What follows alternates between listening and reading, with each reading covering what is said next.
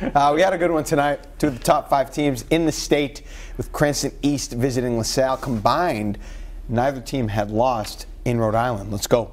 Here we go. Blitz game of the week. Blitz 12 footballs getting dispersed throughout the LaSalle student section prior to this one. First quarter, Rams starting fast. Raven De Oliveira executes a great relationship with Leroy De Oliveira. The two combined for the touchdown, and then after the game, passed the bar exam. 7-zip LaSalle.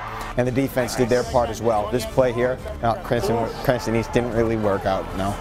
And then it's Justin Neary getting lit up as he throws. Oh, that would lead to this interception.